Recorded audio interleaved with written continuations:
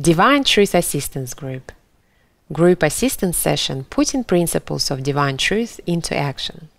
This recording is from the Developing My Will to Love group and is part of the Education in Love series. In the Facing My Fear of Action Q&A presentation, Jesus answers questions from the audience about the material covered in the previous presentation, Facing My Fear of Action. Recorded on the 9th of March 2016 in Noosaville, Queensland, Australia. A little bit of Spanish there to liven you up.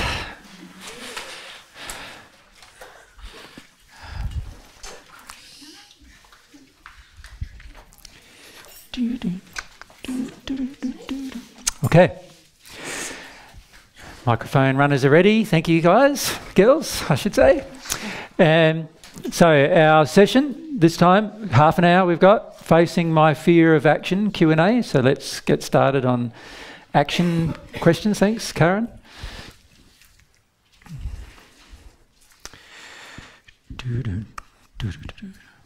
The other day you mentioned when Paul asked about the parable of the talents. Mm-hmm. That's kind of been the bane of my life. Is it? Okay. Since I was a kid. What, mum and dad? No, it's the way I interpreted it. Oh, okay, fair enough. I feel like I've been frightened into action. Yeah. And I can never rest without feeling guilty. Yeah, yeah.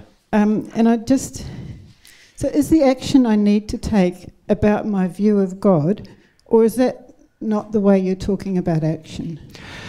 Well, no, you have an issue which is an issue that you're acting in addiction on. So let's just look at it. At the soul level, what's going on for yourself, Karen, is that you've decided that the only way for you to get any sense of worth is by taking some action of some kind, right? This is not the kind of action we're referring to when we're talking about fear of action, because fear of action, we're defining action as loving action, right? And actually what you're doing to yourself is taking an unloving action towards yourself. So from the soul level, what's going on is that you've got your soul being driven by an addiction to try to prove itself by acting. And so what you finish up doing is you're driven to do a whole heap of actions from the soul, but those actions are not loving to self, so therefore they're not loving actions, right? Now, of course, when you take an action that's unloving, so if the direction you're taking is unloving, whether it's unloving to yourself or others is immaterial. If it's unloving, what will the result be? It's going to be pain, isn't it? Yep. Yep, which is exactly what you've got, right? So you ride yourself into the ground, right? Basically. Yeah. You do. And it's because you're not seeing actually that you're taking an unloving action. Now, a person who takes a loving action, the love has to be in harmony of, and remember I've given this a whole series of talks about love of others, which is one of the very first talks you ever heard actually, and then I gave a talk about how to recognise love of self, right? And then we also talked about love of God. Now actions in harmony with love would consider love of others, love of self and love of God before the action is taken. Well, you don't do that. You're driven by an addiction to take the action. And the addiction is to get approval, a sense of your own sense of approval. Like, it's almost you've got this very Catholic guilt-based view of a relationship with God, in that you've got to earn your worth with God, you've got to prove yourself, you've got to do the right thing, but it's not driven by love, it's driven by the sense of if you don't do it, there's a potential that God may firstly disapprove of you, which would be bad enough, but the Catholic view is worse than that, isn't it? That you end up basically in hell, getting punished by God forever. That's the Catholic view, which you were brought up with. So your view is to avoid the pain of hell, I've got to do as much as I possibly can that's loving, without seeing, well, without even measuring love of self. And so what you do is you sacrifice yourself and hope there is a loving result afterwards. And there's not going to be. Actually, the choice is between purgatory, which is terrible pain for a very long time, and hell, which is terrible pain forever. Forever, exactly. There's no other choice. There's no other choice, really, right? Yeah, and this is what you brought up with. So basically, what you were brought up with, and I see many people in Christian religious faiths brought up without a concept of love of self. So basically, all they do is consider love of others and love of God, and then they hope that that's their view of love, and then what they do is they take what they view as a loving action, which is actually from God's perspective unloving, because you're not considering the third aspect of love, which is the love of self, right? Which is a major problem, right? And this is where we make a lot of mistakes with love.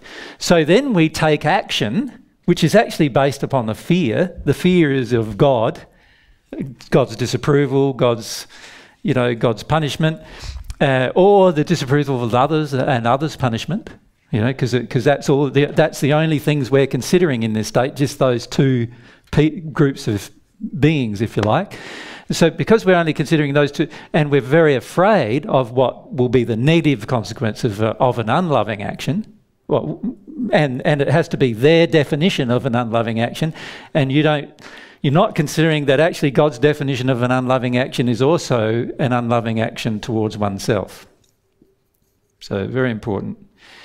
Now naturally, if you are unloving under God's universe, even if you're unloving to self, there will be pain as a consequence, which is what you're experiencing. Does that make sense? And you also experience exhaustion, and so you're not caring for yourself. And in fact, this group is the first time I've actually seen you care for yourself in any way in this group. There's a few little areas where I could talk to you about how that's evident, but it's been the first time I've observed you caring for yourself as well as caring for others. You spend a lot of your life caring for others. So you're a doctor even, and you care for others while they're dying. You do care for others quite a lot, right, in your life. And you do care about God's assessment of things, but you believe God's assessment doesn't include yourself. And that's where the problem is. Yeah. So again, is the action that I need to take? Well, the action you're taking is unloving. So inaction is loving, or? Inaction, well, what would be the loving thing? If a person's exhausted, what's the loving thing to do? Rest. Yeah. So the loving action to take is to rest, if you're exhausted. You follow me? And even more loving action would be to work out why you worked yourself to the point of exhaustion. That would even be a more loving thing to do, wouldn't it? To work out what the underlying driving emotion is that causes you to work to exhaustion. That would be even more loving thing to do. So a person who's exhausted would firstly rest. That's a loving action. They would sustain themselves by, looking after themselves physically. And then what they would also do is they'd emotionally address the reason why they find that they feel guilty about rest, wouldn't they? Because that's the addiction that's driving the unloving action. The unloving action being you're willing to drive yourself into the ground in order to please a God that doesn't exist. The punishing God who doesn't exist. Only a good God exists. The punishing one doesn't exist. And once I've rested enough, the action that is loving to take will be more easy to discern? No, that will only be easy to discern once you've dealt with the emotional reason why you've been doing this for most of your life. Okay. So you need to look at the emotional reason why you're driving yourself into the ground all the time, to the point of exhaustion. You do it for your children, you do it for other people you don't even know. You do it for as well. And it's driven not by a pure desire to love them, it's driven by this deep underlying fear associated with beliefs about God.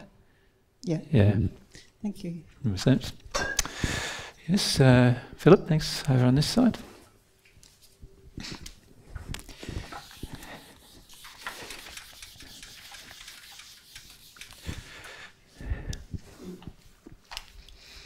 soul-based decisions and soul-based changes, so the actions that I want to take. Mm-hmm. How can I best determine what my soul truly desires, given what we've been told about the truth? Well, it's very hard, isn't it? Because a lot of what we desire is actually out of harmony with love, and a lot of and so that requires an assessment of a few things first. So what I've had to do myself firstly is the most loving action you can take, Philip, for yourself is to start releasing all of the emotions that have been guiding your past life and decisions.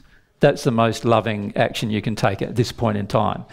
In the process of doing that, you will become more emotionally sensitive, and if you ask for God's love, you'll receive some, and you'll become more emotionally sensitive to what love is. Once you become more emotionally sensitive to what love is, then you can choose what love would do and what ones of your desires match what love would do. Does that make sense? So basically at the moment, many of us are in this process where here's our soul, and the primary influences upon our soul are a lot of unhealed emotions. Let's call them like hurt emotions, right? And a lot of facade, which is where we've fabricated a whole heap of concepts about ourselves that are not even true. You follow? So we've got a lot of hurt emotions and a lot of facade. Now, God also created in amongst all of that our real self as well. So there's some real things in our soul too, that's there as well. But unfortunately, it's probably quite covered over by our facade and our hurt. So the thing that it makes most logical sense to do first in terms of developing desire is to develop a desire to remove your facade and develop a desire to feel your hurt. Right? They are the most loving actions you could take for yourself and will cause you the most rapid change as well, initially. And once you've started dealing with that, now when you pray, your real self has the ability, is the only part of yourself that has the ability to pray from God's perspective.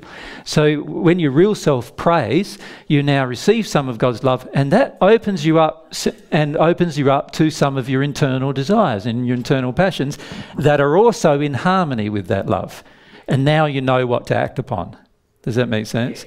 But until you remove the facade and remove the hurt, and this is something we cover in our next 30-hour sessions, like not next week, but in a few months' time. Once you deal with those things, you're left with the real self, who now can make some choices and decisions about what he wants to do. Does that make sense? So the best course of action, in my recommendation, the best course of action is remove the emotions that create the facade, remove the emotions that create the hurt, then you're left with your real self able to be developed.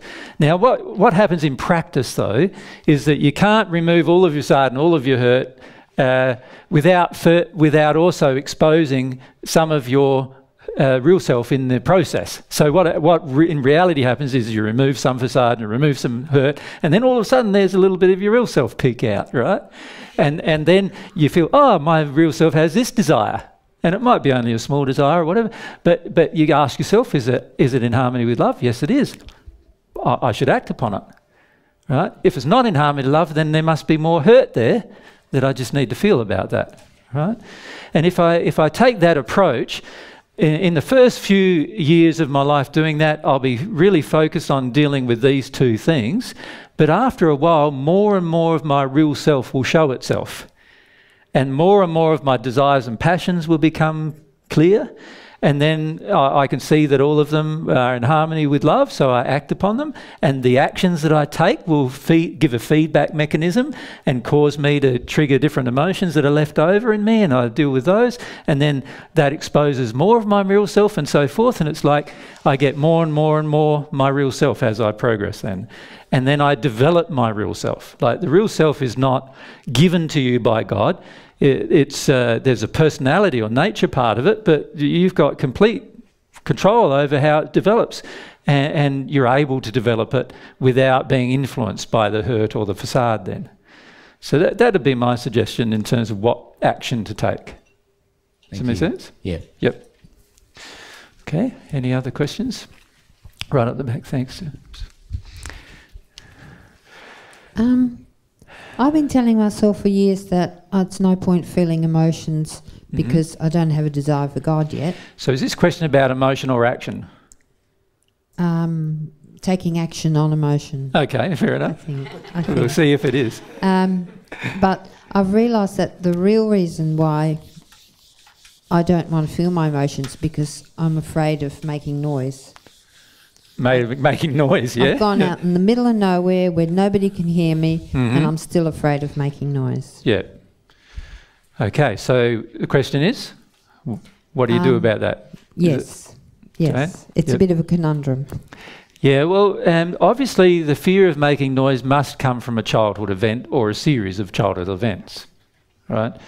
Now, the choice to not make noise is you living in that fear. Yes. Yes. So what you're choosing at the moment is to live in the fear, even when no one's around. Yes. This is the conundrum we face about these unhealed emotions, is we don't realise that the unhealed emotions cause us a lot of difficulties in the long run, because what they do is they influence our choices and decisions after that point. So what's happening is you've got an emotion inside of you where something happened in your childhood which caused you to feel that silence was your best option. Yeah. And I even know the events. Of course you do. Yeah. Yeah, because they were violent events, right? Yeah. Yeah. Yeah. So what you need to do is allow yourself to feel about those events. Okay. Right. Yeah. And you haven't been allowing yourself to feel those events. What you're trying to do is push through those events. You're trying to ignore them and feel other emotions. Yeah, yeah. I've sort of gone, oh, now I understand where that's come from, so that's okay. Yeah, you fall into the trap the same as many do. They think that now they think they know what the thing is, then basically it's dealt with. Yes. And that's not even the first part of the deconstruction of the facade. You know what I mean? It takes a whole lot of things to get down to it emotionally. Yeah. So what I'm suggesting to you is allow yourself to go back to those events and remember what happened and allow yourself to feel about them. And that will help deconstruct this feeling inside of you that you're going to get badly abused or punished for feeling an emotion. Yeah, yeah. Some of it even came from my mother, as you mentioned before. I know, and that's when the light went on. She lived through the war in Europe, and there was times when it was really important to either be really quiet or not be who you were. Yeah, I'm starting to see a lot of connections there. There's connections there and you're starting to see them, and of course your guides are helping you, but the resistance is actually to dealing with emotion rather than really taking the action, isn't it? So the issue is really an issue of your fear of the emotion rather than a fear of action. Yeah, yeah. Yep. Okay, No thank worries. you. Vivana, down the front, thanks.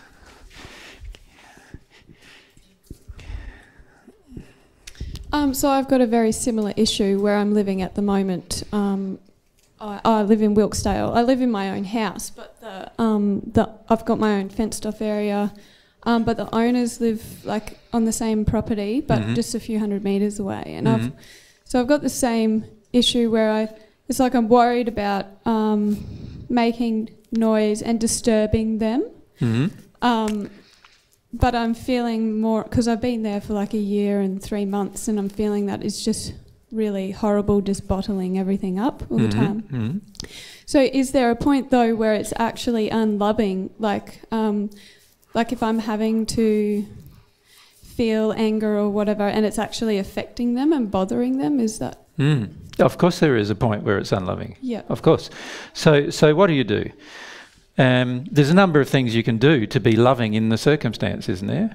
Like in terms of helping you feel emotion. But again, I do feel it's a question about emotion. Yep. But let's look at it. If this is me and I've got a whole series of emotions I need to feel, but the people around me are probably going to be pretty disturbed about feeling these particular emotions, there are a number of things I can do. Now, some of the things I might do are in addiction, and some of the things I might do would actually be in love. The things I might do in addiction is firstly decide not to do it. Yep. That's just trying to please other people rather than work through something that you need to work through.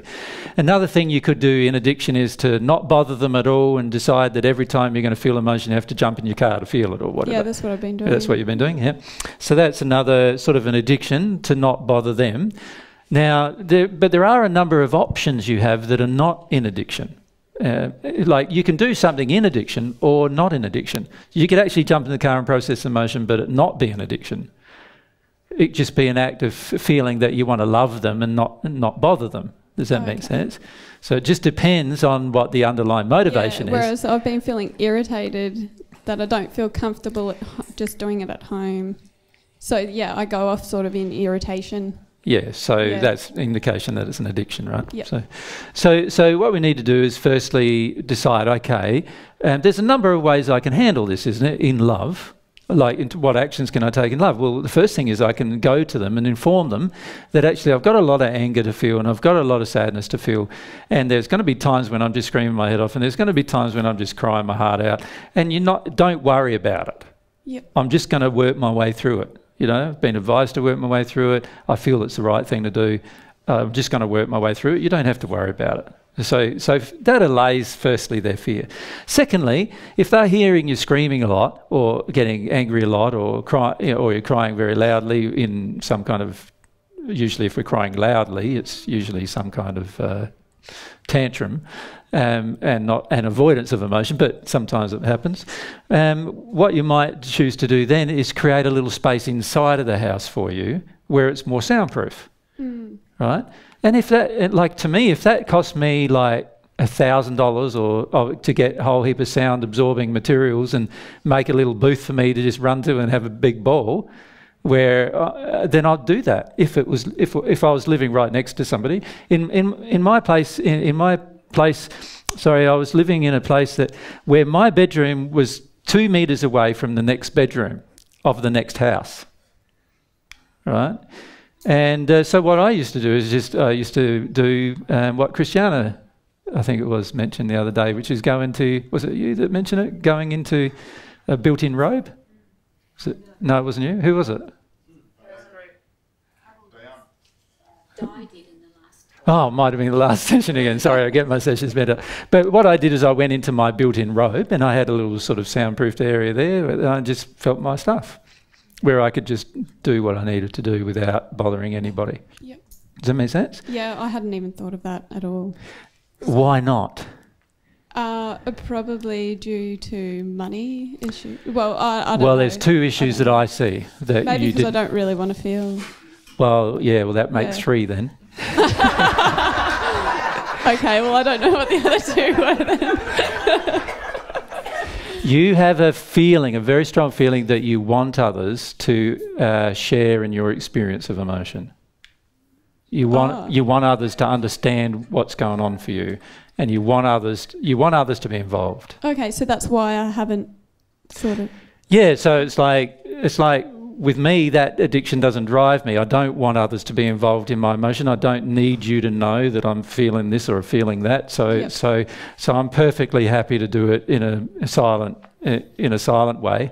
Oh, okay. Do you understand? You're not. You want others to share in the process. Oh. Right. So there's a neediness projected outwards there, and then the second one you've already mentioned, which is that you feel frustrated and annoyed that you don't have your space, and yet you're not willing to create the space. So that means you want other people to take responsibility for creating a space for you to do it. Yep. So there's a bit of anger there. Does that make sense? So there's a number of reasons why you haven't even thought of doing it that way. Yeah, it never even crossed my mind. Yeah. You know what I think would be great for the future? This would be a great business after a while, because it's going to take a while, because, you know, initially there's only going to be 1 or 2 buyers. But after a while, what would be great is a little room that you can build inside of a room, and that's completely soundproof, and when you can go in there, you can scream at the top of your lungs and nobody can hear you, even in the house. That'd be nice, wouldn't it? I reckon that would do a great business eventually, if divine truth ever catches on.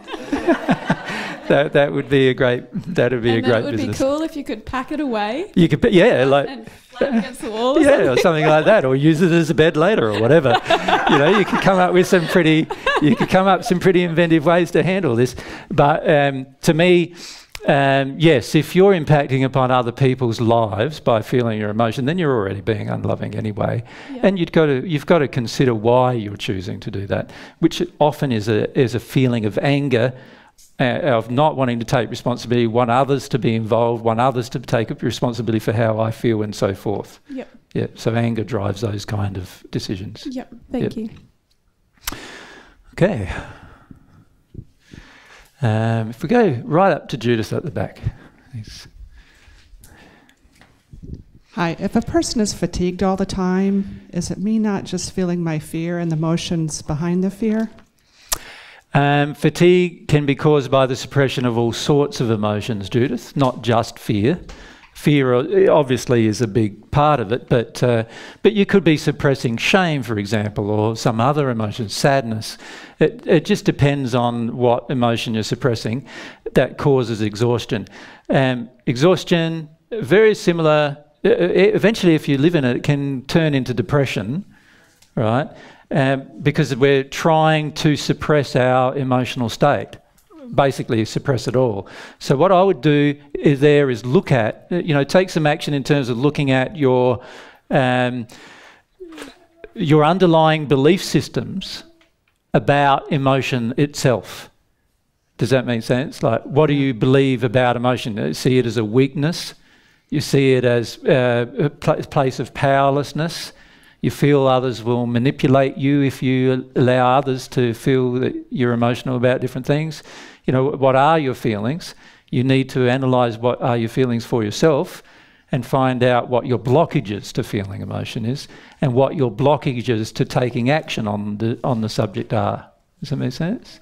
Yes. So a lot of our work is about our resistance, right? We have resistances and we need to overcome them. You've got to make sure, though, that a lot of these resistances are not just stories you're telling yourself so that you don't have to feel something that's painful, right? Those kind of resistances don't have to be felt. They're just stories you've fed yourself. The resistances that have to be felt are the resistances that were created in your childhood as a result of your family of origin suppressing the experience of emotion. So these kind of resistances are things like fear of violence, fear of attack, fear of being laughed at and ridiculed, and so forth. These are more soul-based resistances that are caused by our underlying history, the childhood history. So that's where I would go. Find your resistances from your childhood history. That'll open you up to the experience, yeah.